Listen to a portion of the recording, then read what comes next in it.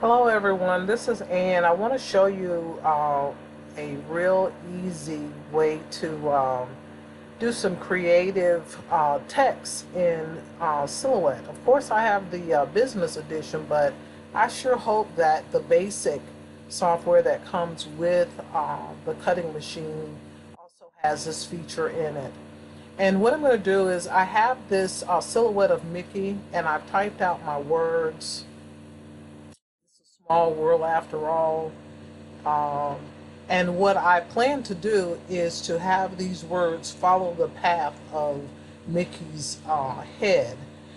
And it really isn't that hard to do. The sore throat just won't get better. I apologize. Um, what you want to do is just type out whatever text it is that you have, and with it highlighted, you want to double click it to where you see this little directional, let's see here, to zoom in on it. This little four-way directional icon that's there, what we're going to do is drag it and position it where we want everything to start. So you can see that I go from a regular cursor. When I get to it, it changes to a crosshair. So I'm going to click it and drag it onto where I want it to start. And of course, I probably have way too much on here. So what I'm going to do is, excuse me, let's see if we can play with the character spacing a little bit. It's at 100% now. So let's see if we can space this out a little bit. I'm pretty sure I have too many. It's a small world after all. So I'm going to make it smaller. Let me just go back a step here, and let's click off of it. I'm going to double click it. And I had it at 48, but the more I think about it, I don't even know. Let's see what 18 does. That's probably going to be too small. See what 24 does for us. Well, that'll be too small to cut, but we can make it larger later. I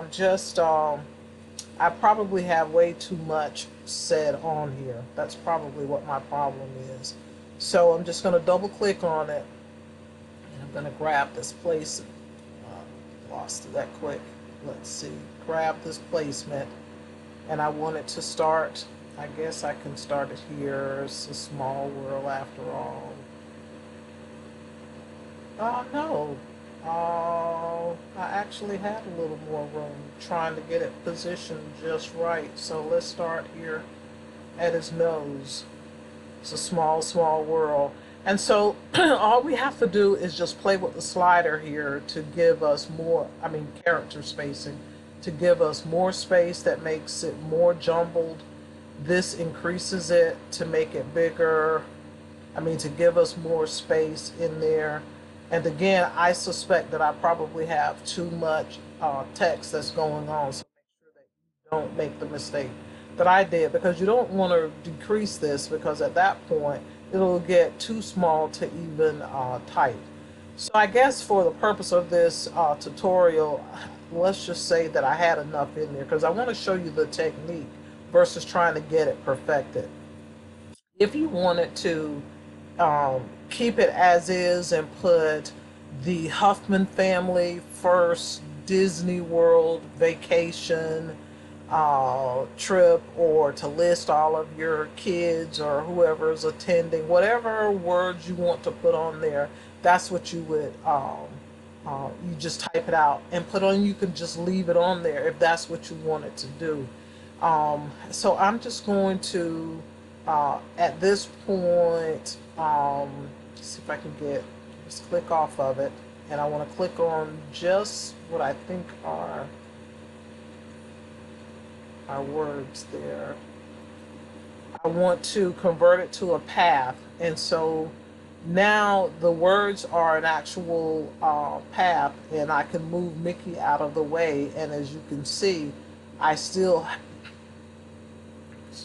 I still have that outline. Obviously, again, I'm saying too much in there, so you all have to be conscious of that. So I can place him back in if that's what I wanted to do. I could actually reduce the size of Mickey and say some more words until the entire thing is filled with actual words. And but this is what you would be left to cut. And obviously, you know, these letters can't are going to be small. The size of it is 8.2 by 7.5, basically. But these letters are going to be small, so don't put as much on here as I did. This was just a little quick tutorial to let you see what you're able to do text. And that's the same thing as putting something, making circular text as well. So there's so much that the software can do. You just have to jump in there and play with it. So now that I have that over there, let me just grab the, the ellipse tool. And I'm going to hold down my control, and I'm just drawing a circle so that it doesn't get distorted and it continues to be a perfect round circle. And so with this circle, this is the path that I'm going to have my words on. So let's just go over here and type some.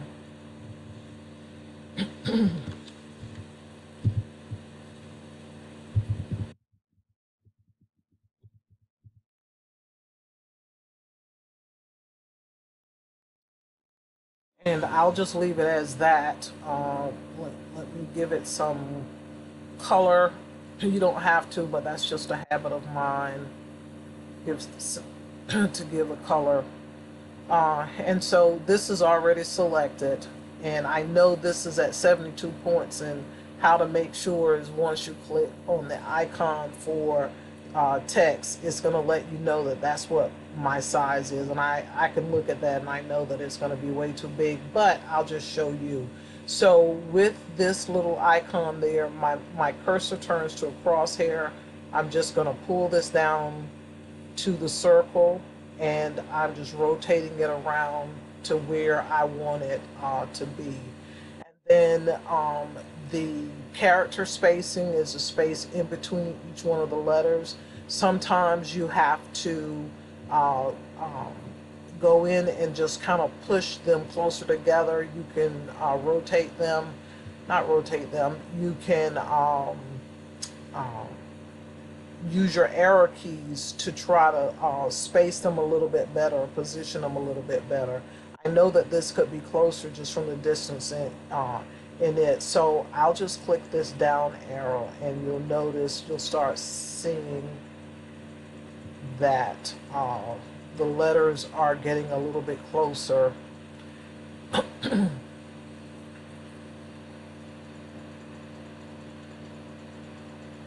I imagine that I probably get around the 90 mark where they really start to get close in there. And so all I have to do is just click off of this and highlight just the words. I'm just going to right click on it, and I'm going to say convert it to a path. Then I can click on this circle and move it out of the way. And then I have this. Likewise, if you wanted to put it on the bottom, on the bottom, I suggest typing Huffman and then typing family so that you can grab family separate. So let's just see here. Keep this. Put this over here.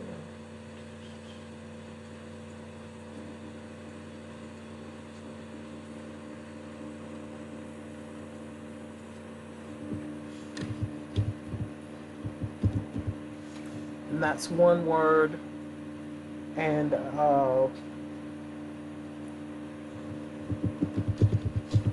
I'm just typing it twice here. And so what I just want to do is bring it here to the bottom, but I'm going inside. You notice now that I'm inside of it. And of course it's jumbled up together. So I want to increase my spacing, my character spacing.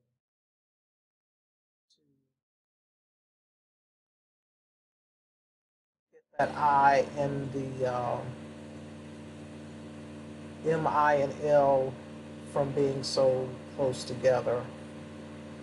And I can kind of stretch it out a little bit here. um, let's see if I can increase it a little bit more. Now I can kind of see it. And I'll need to move this as well. So I'm just going to click off of it and click on it here, and I'm just going to ungroup it, and then I'll just click. And I'm just using my arrow key to come over and down a little. Just in playing with it, I can use this rotation to rotate it around. I mean, sometimes you have to tweak it depending on what the word is that you're using. Moving that one over, click this one.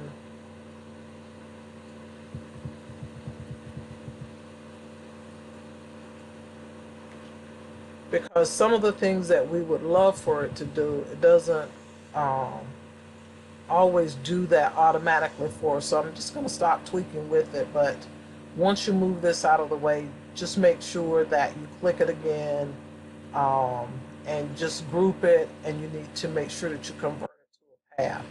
And so that would be, I think it was probably about here. And then I would just double click on this one on Huffman and just drag it down to the circle. And then click off of it, click on it. I make whatever adjustments I needed to as far as spacing goes. If I wanted to change the a different font, and I'm just going to convert it to path. And then all I have to do is I can just move this out of the way, or click on the circle and hit delete. And that's how you end up with um, the having your text go in a particular path. And I'm just going to go ahead and group this. Likewise, when you see some of these things, you can go back to this ellipse tool, and you don't make a perfect circle. You can, make it however long that you need to, depending on how much of an arc you want to have for your words. And so now go back here.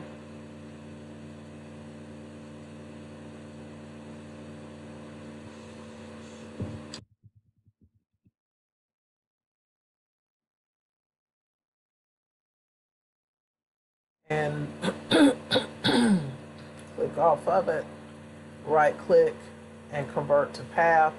And I can just move this out of the way. So I have just a little bit of an arch going on there. So a lot depends on the shape that you have for this. If you, let's just go back there, and let's take this, and let's go out some and really go in with this. And I'm just going to click on these nodes here and see if I can bring it around here.